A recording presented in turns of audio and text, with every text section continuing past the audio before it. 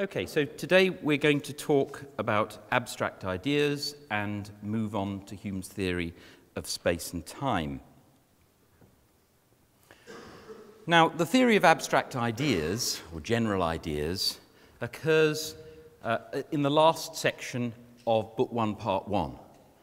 And it's got a lot packed in there. It's actually quite an important section. Hume brings quite a lot of principles to bear, and he's going to appeal to those later on. So if we seem to be spending rather too much time on Book 1, Part 1, and this section in particular, it is with good reason. Now, imagine that you're an empiricist, like Locke or Berkeley or Hume, in the sense that you think all our ideas are derived from experience. So our ideas don't have some sort of ethereal intellectual existence that we grasp by pure intellect in the way that Descartes thought some of our ideas came. So almost inevitably, you're going to lean towards nominalism. That is, you're going to be thinking that all of our ideas must be of particular things rather than abstract essences. So we get Locke saying all things that exist are only particulars. And he's echoed by Berkeley, and he's echoed by Hume in the section that we're talking about, 1176. Now, if the only things we encounter in experience are particulars, this raises the question of how we are able to think in general terms. How do we get general ideas, or, if you like, how do we use general terms? So we're going to start from Locke's theory, because Locke's theory provides the background for both Berkeley and Hume. Arguably, they misunderstand Locke. Since we want to understand Hume, we need to understand his misunderstanding of Locke. Okay, so here is Locke on general ideas. Ideas become general by separating from them the circumstances of time and place and any other ideas that may determine them to this or that particular existence. By this way of abstraction, they are made capable of representing more individuals than one, each of which, having in it a conformity to that abstract idea, is, as we call it, of that sort. So the way in which we rank things into sorts is by producing what Locke calls abstract ideas and checking whether things match up against them. Now, he gives an example to clarify this. Imagine a baby, first of all, gets acquainted with its mother, its father, its nurse. And as it observes more and more people in the world, it sees they're of a similar shape, they behave rather similarly, and so on. It sees the resemblances and forms a general idea of a person. Locke says man. And in forming that idea, they make nothing new, but only leave out of the complex idea they had of Peter and James, Mary and Jane, that which is peculiar to each, and retain only what is common to them all. So the general thought is that you start with specific ideas of people, and then you see the resemblance, and you form an idea that retains what's common to them, but leaves out everything that's specific. So you form a general abstract idea. Now, rather notoriously, Locke gave an example which Berkeley made fun of. It's a little bit unfair in a way, because what he's doing in this part of the essay is explaining how difficult it is to form abstract ideas, why it's rather difficult for children to do it. Doesn't it require some pains and skill to form the general idea of a triangle? It must be neither oblique nor rectangle, nor equilateral, equicrural, in other words, isosceles, nor scalenon, but all of these and none of these at once. In effect, it is something imperfect that cannot exist. Now, if you try to form a general triangle image in your mind that will match up to all the possible triangles you might encounter and not match up with anything that isn't a triangle, even if it looks pretty triangular, you've got problems. It's hard to see how you could form any such indeterminate image. So Berkeley, accordingly, comes in and says, well, can you form such an idea? Bet you can't. And you can see that he's quoting directly from Locke's essay, saying there is no such possible idea. Locke's whole theory of abstraction is a non-starter, because there's no way that we can leave out what is specific to every individual triangle without completely destroying the idea. So how does Berkeley think we manage to think in general terms? Because clearly any empiricist has to give an account of this. He might not say that we have these weird general ideas, but he's got to give some account of how we manage to do general thinking. So here is Berkeley's rival account. A word becomes general by being made the sign not of an abstract general idea, but of several particular ideas, any one of which it indifferently suggests to the mind. And he gives an example of law of motion, and he says we can think about the motion of an object. Whenever we think about the motion, we have to think about a specific object. But nevertheless, we are able to use that as an example to think more generally. Now, the clearest example of this is probably in geometrical proof, and Berkeley gives such an example. So here we have a diagram that one might use to prove that the angles of a triangle add up to two right angles. So we have the triangle there. That's a right-angled triangle, that's isosceles. But that doesn't matter, it's just a triangle. We draw a line here that's parallel to the other line.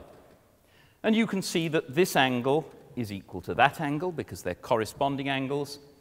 And this angle is equal to that angle because they're alternate angles between parallel lines. So the angles of the triangle add up to the three angles on a straight line. Okay, a very familiar demonstration of a well-known geometrical truth. And what Berkeley wants to say about this is that although when we perform the proof we're using a specific triangle, as it happens a right-angled isosceles triangle, nevertheless the proof is equally applicable to any triangle at all.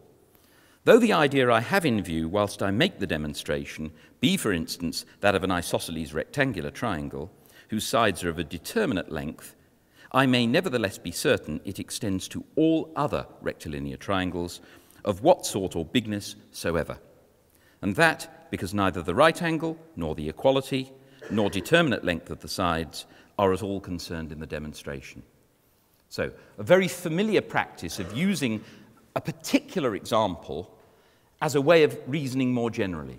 Once we've proved that the angles of that triangle add up to 180 degrees, or two right angles, we're very happy to extend that conclusion to all other triangles because we see that no part of our reasoning has depended on the specific characteristics of the triangle we've picked. Okay, so that's Berkeley's account of abstraction. We use individual specific ideas with all their particularity, but we use them as representatives. Now, just in passing, Berkeley is probably a bit unfair to Locke. It's not clear that Locke's theory of abstraction depends on producing indeterminate images that will equally match all triangles and none of them. Michael Ayers has argued this at length, but I just give one quotation here, which suggests at any rate that Locke isn't quite in the position that Berkeley thinks he is. But at any rate, as I've said, both Berkeley and Hume treat Locke as a foil. They do take him to have this rather naive idea with abstract images. Hume accordingly credits Berkeley with one of the most valuable discoveries that has been made recently in the Republic of Letters. Berkeley's criticism of Locke, his development of an alternative theory of general ideas, is a great success. And you get the impression from this that Hume's theory is going to be essentially the same as Berkeley's. But actually it's not quite the same, because Hume gives a major role to custom. Now we'll see later, when we come to deal with Hume on induction, that custom plays a major role there. Custom is habit. We see things happen. We expect the same in the future. And here Hume is appealing to a custom which he will later say is very similar in explaining our operation of general thought. So when we found a resemblance among several objects, we apply the same name to all of them. And this name plays a crucial role. After we've acquired a custom of this kind, the hearing of that name revives the idea of one of these objects and makes the imagination conceive it with all its particular circumstances and proportions. So notice, when we conceive, if I say triangle or dog, the idea of a particular triangle or a particular dog comes into your mind, okay, with all its particular features. But as the same word is supposed to have been frequently applied to other individuals, the word not being able to revive the idea of all these individuals only revives that custom which we have acquired by surveying them. They're not really present to the mind, but only in power. We keep ourselves in a readiness to survey any of them. So you think of a specific dog, but because the word dog has been associated by you with lots of other specific animals, those other specific animals, or your idea of them, are, as it were, waiting in the wings, waiting to jump in as needed in your thinking. So all of your thinking involves very specific ideas, but other ideas are potentially there.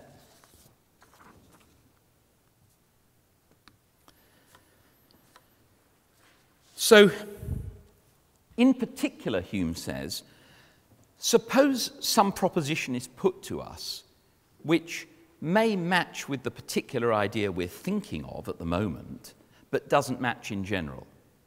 So suppose I think of the idea of a triangle, and it happens that an equilateral triangle, as it were, appears in my mind. So when I think of a triangle, I'm thinking of a specific equilateral triangle. And then maybe the proposition occurs to me, or somebody says to me, all triangles are equilateral. Now you might think that I will be seduced into believing that, because I have this idea in my mind, which I'm using as a representative of all triangles, and it happens to be equilateral. But actually, Hume says, we've got this magical faculty in the soul that when this happens, when some general rule is proposed to us, which doesn't match with all of our ideas that are associated with the word triangle, lo and behold, by magic, as it were, another idea occurs to me and jumps in. The custom brings to my mind an idea of a triangle that is not equilateral. And so I see that the proposed general rule that all triangles are equilateral is false. Okay, so to sum up, some ideas are particular in their nature, but general in their representation. So everything that exists is particular, but some ideas manage to become general in their representation by being annexed to a general term which, from a customary conjunction, has a relation to many other particular ideas and readily recalls them in the imagination. Don Garrett has coined a useful term for the set of ideas that are associated with a term and readily recalled in this way. He calls them the revival set. Very appropriate name.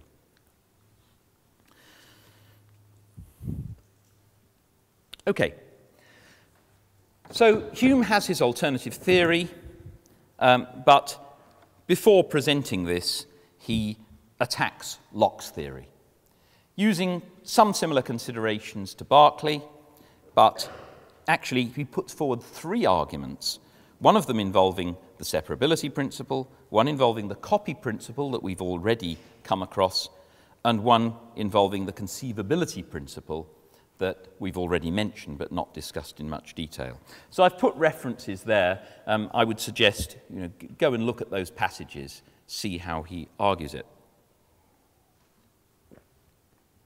What I'm going to focus on now is the first of these, the separability principle, because we'll see that that plays quite a significant role later on in Hume's philosophy.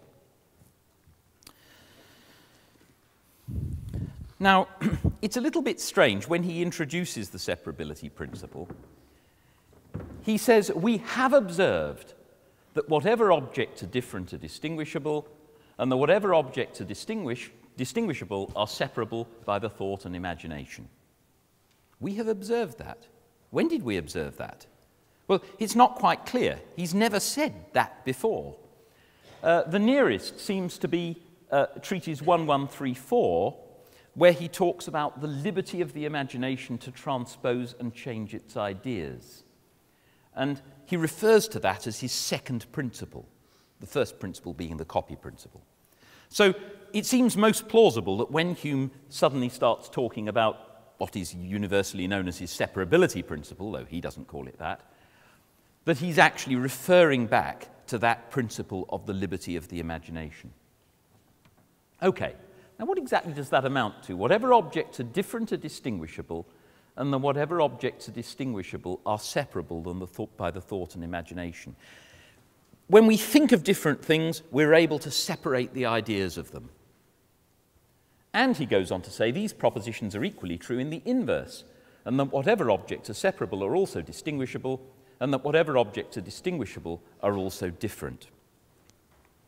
So he seems to be saying that distinguishability, difference, separability all come to the same thing. Well, his argument for this is very cursory.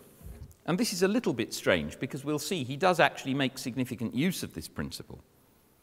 He simply says, for how is it possible we can separate what is not distinguishable or distinguish what is not different? And that's pretty much it. He seems to think that it's a pretty obvious principle. Now, I suspect that what's going on here is that Hume is motivated by his general picture of the human mind and his empiricist picture of our ideas as copied from impressions, copied from sensation.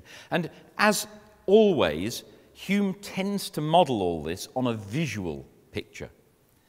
So although we have five senses and we get ideas from the impressions of all of those five senses, Hume seems most of the time to be thinking in terms of visual impressions and ideas. Okay, so when I look around me, I get a visual image. My ideas are copied from that. And Hume seems to be working with a picture of something like a pixelated computer screen. So I've got that image, we can divide it into lots of parts, and my imagination gives me the freedom to take a part here, imagine it over there. So I can move things around how I like. And it seems to be that if you can separate out a part of that, fine, you can distinguish it, it's different, you can move it around.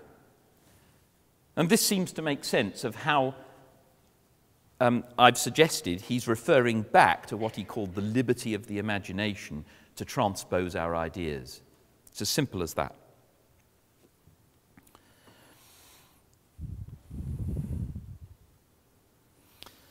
But we'll see that Hume immediately goes on to draw quite significant conclusions from this principle, which makes it look as though maybe it's not so trivial. In particular, 'tis evident at first sight that the precise length of a line is not different nor distinguishable from the line itself, nor the precise degree of any quality from the quality. So, straight away, you think of a line, think of the length of a line, you cannot distinguish those ideas. They're not separable. So you can't think of one of them alone. Now that looks like a much more significant conclusion than Hume's rather short justification of the principle would seem to justify.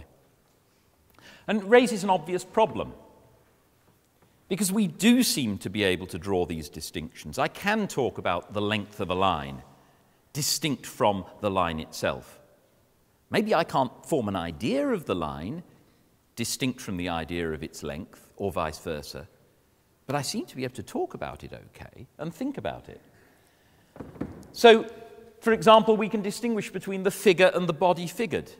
We can distinguish between motion and the body moved.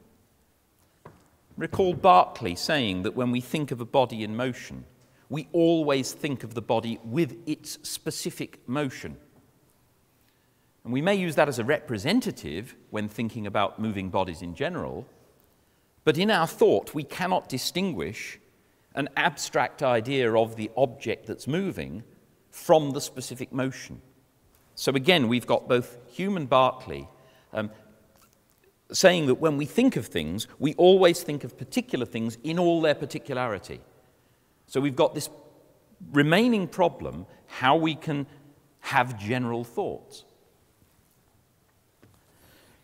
So Hume, at the end of section 7, talks about what he calls the distinction of reason, which is so much talked about and so much misunderstood. And his account of the distinction of reason, the way we can distinguish between the body and the body moved, is by means of his theory of abstraction, or theory of general ideas. It's because of these patterns of resemblance. So, suppose we see a globe of white marble. All we get is the impression of a white colour disposed in a certain form. So, I look at a globe of white marble. What comes to me is a white impression, or loads and loads of little white impressions, in fact, disposed in a certain way. So I can think of the globe of white marble, I can think of its whiteness, I can think of its circularity. I'm actually thinking of the same thing. I cannot distinguish or separate those thoughts. However, what I can observe is different resemblances. So when I look at a globe of black marble, I see the similarity in shape. If I look at a cube of white marble, I see the similarity in colour. And it's because of these different patterns of resemblance that I'm able to draw the distinction between the relevant general ideas.